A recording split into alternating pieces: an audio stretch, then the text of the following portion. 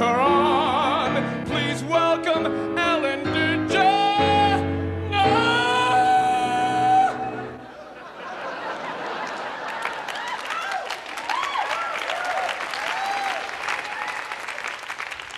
Let's try that note one more time. Ellen DeGeneres. To hell with it.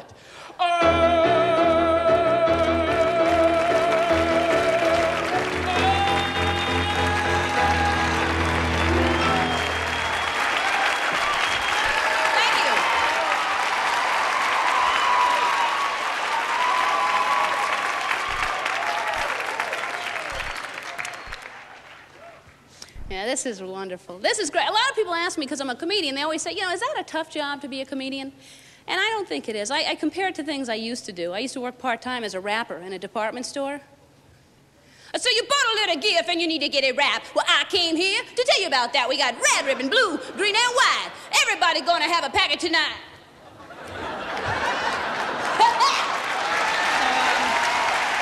Thank you very much. Thank you. Thank you very much. People always ask me, were you funny as a child? And no, I was an accountant, but when I was a kid, my mother used to hum me to sleep every night. She'd stand there.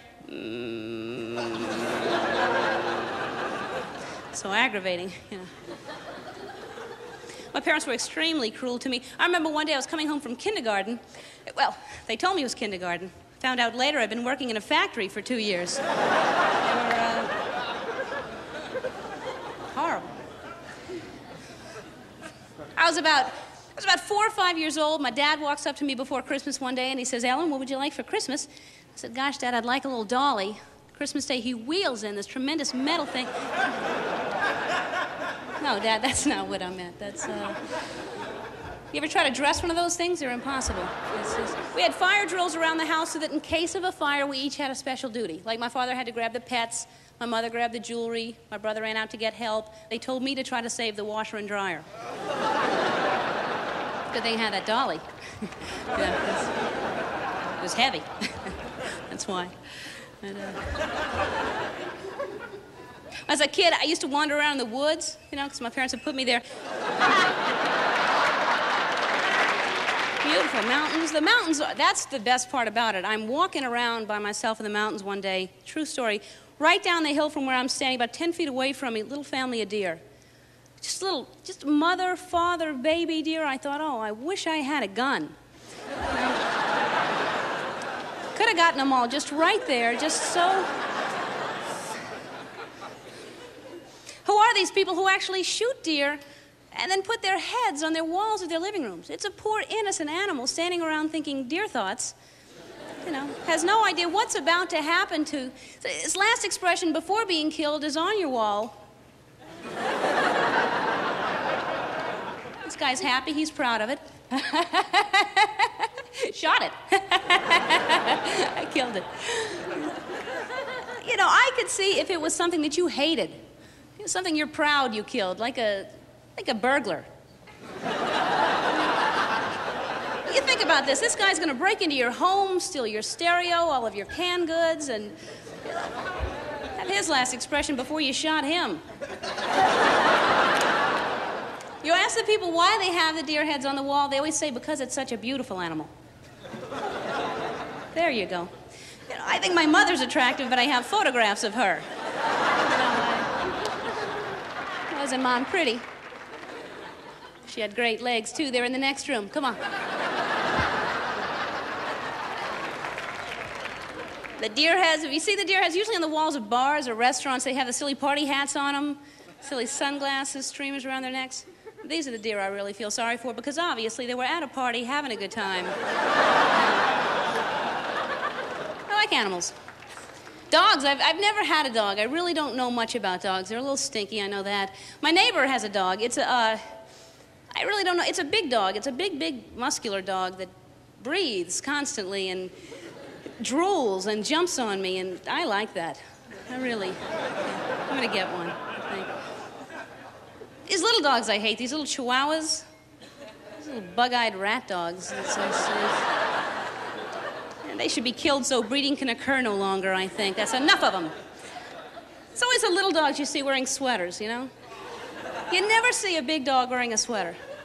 My neighbor's dog has a sweater, but he wears it just wrapped around his shoulders. So it looks nice. It's very stylish. A stylish yuppie dog. And dogs hate when you blow in their face, you know that. Yeah. I'll tell you who really hates that, my grandmother.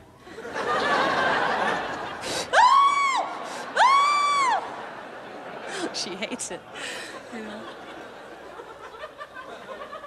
Which is odd, because when we're driving, she just loves to hang her head out the window. Now, this is true. I read this in the paper. If you have an Angora sweater and you want to wear it out that night to a party or something, you take the Angora sweater, put it in a plastic bag, put it in the freezer for an hour, it won't shed the rest of the night. Which is true. But then I started thinking, well, my cat sheds an awful lot. You know.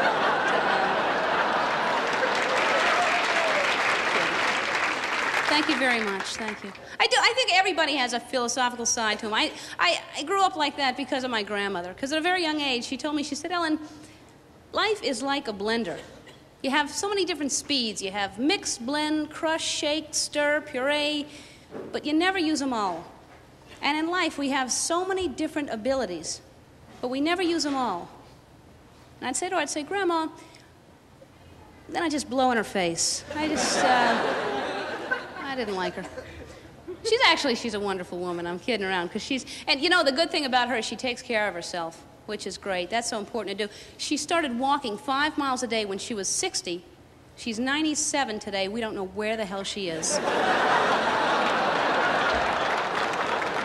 Life is so precious. It's so special. Everything on this earth should be here for a reason, for a beneficial purpose. Everything in nature blends together if you think about it, except for fleas. Fleas do nothing at all beneficial. I always thought at times like this, when we can't figure it out for ourselves, wouldn't it be great if we could just pick up the phone and call up God and ask him these things? Just pick up the phone and call up God and... Yeah, hi, God. It's Ellen. Ellen. DeGeneres. DeGeneres. What's so funny? No, I never thought of that. It does sound like that, doesn't it? Yeah, I get it. Yeah, listen, if you weren't too busy, sure, I'll hold on. Somebody's at the gate. Onward, Christian soldiers marching. Yeah, now just sing along your tape. It's not a tape. Well, they're good. Yeah. Listen, God, there are certain things on this earth I just don't understand why they're here. No, not Charo. No. That's not, no. See what you mean, but no. There are certain things, I mean, Jesus Christ. But no. I didn't mean that. That was great. We're still talking about that. As a matter of fact, I have a little plastic statue of him on my dashboard in my car. No, I'm not Mexican. It's just on there. I was thinking more about insects. No, bees are great. The honey, that's clever. I was thinking more about fleas. They seem to have no beneficial reason.